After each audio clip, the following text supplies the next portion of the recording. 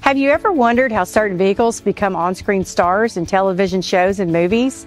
From the mid-70s to the early 2010s, a Los Angeles-based agency called Vista Group was actually responsible for placing GM vehicles in shows ranging from Knight Rider, The A-Team, The Fall Guy, and more.